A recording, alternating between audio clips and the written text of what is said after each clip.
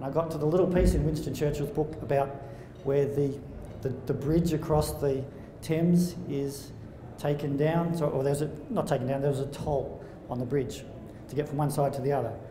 And the poor people were complaining that they had to pay the toll every day to get from one side to the other. So the politicians, they scrapped the toll. 1 month later it was found, and Winston Churchill wrote this, 1 month later it was found that the rents on both sides of the river had gone up by the exact amount of the toll. That was an absolute astounding revelation for me. It completely changed my life. I saw everything in an instant, and that's then I knew what I had to do after that. So I immediately went down to Prosper, read all the material, signed up, and the rest is as they say. Land is generally priced at 20 times earnings, usually. Now that'll go up in good times, comes down a little bit in bad times, but the land price will be 20 times its earnings. If I get elected and the policies put into practice, what would be the price of land? 0. Because the earnings are being taxed, the earnings cannot there capitalise into a price. The use value does not get affected, but the price would be 0. It's a concept most people understand when you talk about stocks, but when it comes to land, most people cannot get this concept of a society where land price is 0.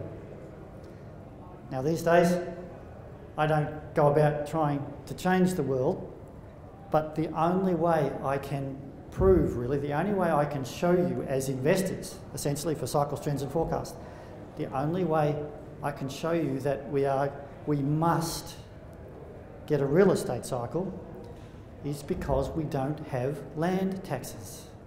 If I let this pen go, which way is it going to fall? Downwards. Absolutely nobody in this room would argue with me about that because it's clear we know the law of gravity. The law of economic rent is to economics what the law of gravity is to science. So if the economic rent, if the earnings of land are not collected through some sort of mechanism, then those earnings are going to capitalise into a price. It's a price people will chase, and we will get a real estate cycle. It's as simple as that. It's a concept, it just staggers me, it's a concept so many people outside this room just don't cope with. But I'm okay with that because all of my cycles, trends and forecast readers, that gives you an astounding advantage in the market. It really does.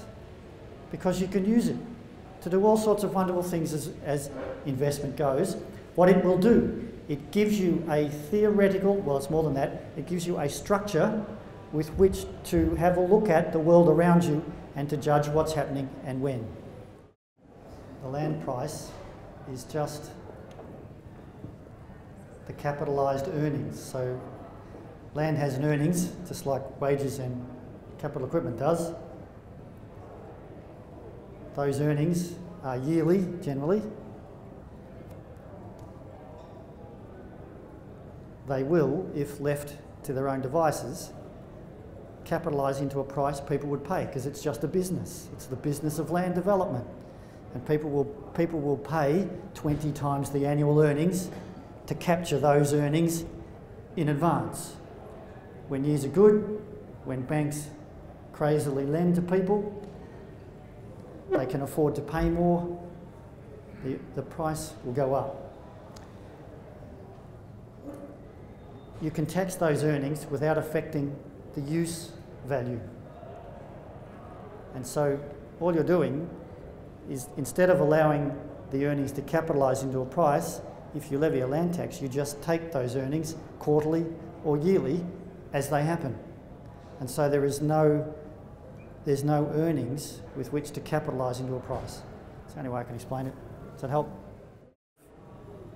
You read an economic textbook today, land is not even considered. It's considered a part of capital.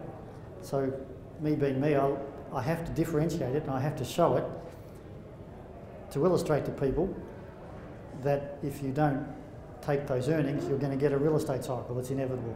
That's all I do. It's all I just try to explain to people. Nothing else. I think it seems to work. People eventually seem to get it. And perhaps the other thing I'll say about that is that I think there's a misnomer with a lot of people when they first come into this enclave and into this group. The misnomer is that it's socialism, that the government has to own the land, all that sort of bull, right? It isn't. I think, certainly I do, I believe strongly in private ownership of land. There's nothing wrong with that at all. But you socialise the rent. Because it's the rent's where the money is. It's not the land itself, it's what it can earn, it's what it can generate. That is where the whole power and control lies. I think you see my point, yes?